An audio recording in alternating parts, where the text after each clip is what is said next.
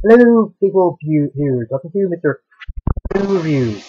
Today, I'm reviewing Power Rangers Operation Overdrive. Once a Ranger. Before I get the episode, Operation Overdrive is basically a treasure hunting series with the Rangers looking for these jewels that together make an ultimate power that the bad guys and Motor and Flurry is after, and some other aliens, and they try to stop them. Some episodes are okay, others are bad, and characters that act like idiots sometimes. It's actually that.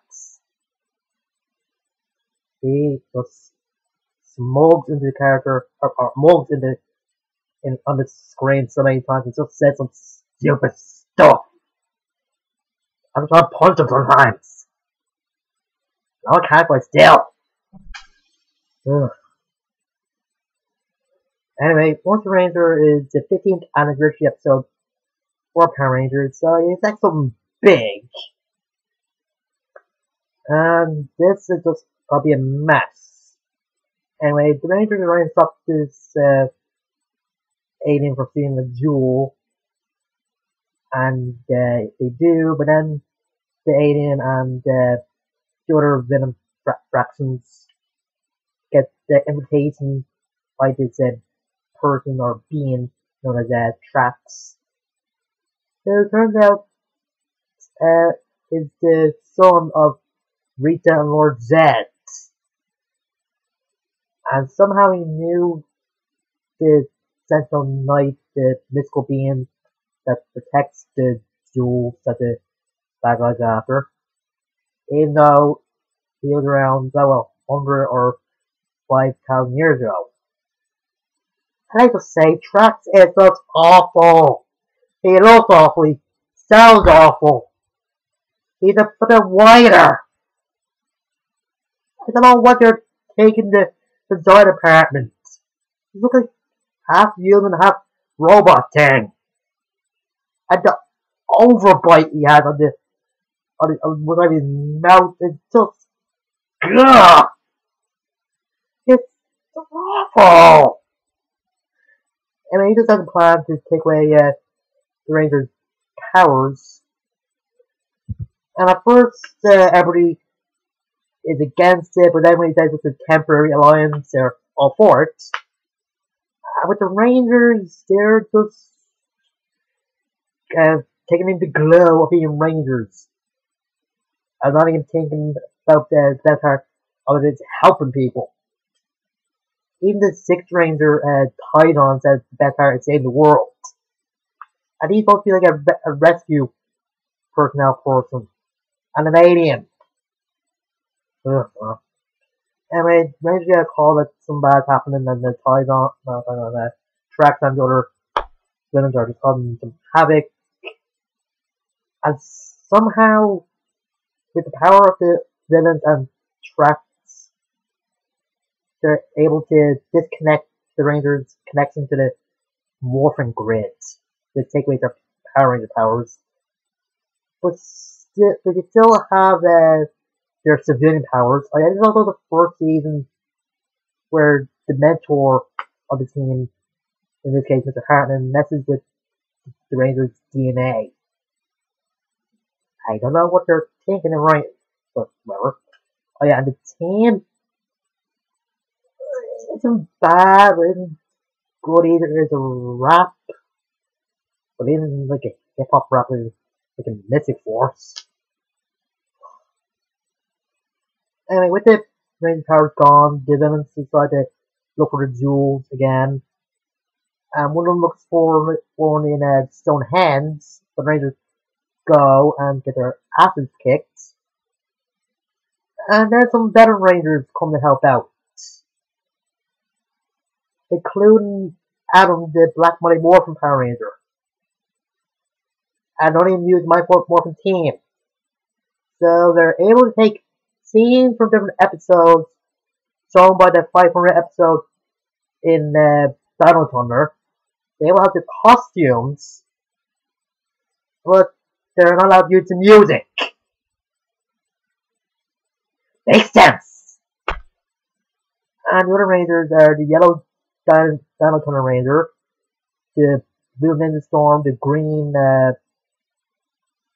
Mrs. Force Ranger, and Trip as the Red Ranger, and he does explain how or why he became the Red Ranger in SPD.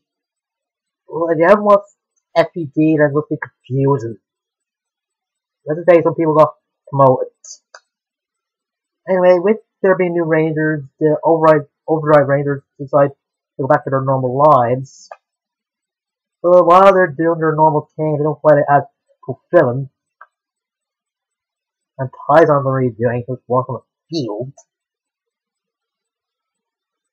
And they say the term once a Ranger about 4 times in this 2-parter. I don't know why, but it just gets annoying. Ugh. Anyway, Adam has an idea of how they can fix the Morphin Grid. And that's to go to a warehouse in Angel Grove, where some of Flurry's pushovers, triggers or seizures or something, attack, and then they find a box with a lightning bolt on it, and there's Alpha 6 is in it. Yeah, the Alpha was in the Turbo and in space, even though he was in the Astro Megaship Mark 2 back infrared. And Alpha's voice is just terrible as well. Why couldn't they use that the original Alpha's voice or the Zive talky voice? Ugh. I don't know what's the problem with these people. Anyway, Mac decides to try to find this sword that said to kill the Sentinel Knight. And the name of it is just weird. I don't know if they didn't call it Excalibur. I have to call it Excelsior. Yeah, maybe they didn't think that people know Stanley's catchphrase. Anyway, he tries getting the sword, but some bad guys are there. And he just leaves then. Bad guy not smack, and everybody else, other rangers there as well, and they get the sword out. I don't know if it says that you might be able to get sorted, they're still rangers. I will say, these Power Rangers just suck. They just care about the power and no one else. The thing they're known well in. In every other series, there's moments where the Rangers do something, even if they don't have their powers. That's what it means to be a hero. Do something, even if you don't have the special ability thing. That's one reason Batman is my favorite character. The only special ability he has is that he has, like he just says, super smart, and he never gives up. It makes sense. Anyway, eventually they do get the sword out, and Max has used it to chop this, or slice this one monster in half. It's supposed to be badass, I think, but just seems over the top. Like, she's having God level in a video game. It's so stupid. And then thanks to Alpha to get their power, they'll get Ranger power back. And then a big fight with all the Rangers and all the villains. It was okay. It didn't really, like, spectacular or anything. This is a boring aim at the team for the other Rangers, except for the Mighty Morphin again. Isn't played. And then the Sentinel Knight comes, because apparently when he absorbed the Excalibur sword, he was fully healed. I don't know. And he destroys tracks, or that, whatever. Like he was a bloody punk. And then everybody's just saying goodbye, and the veteran Rangers say they probably stop by once in a while or something.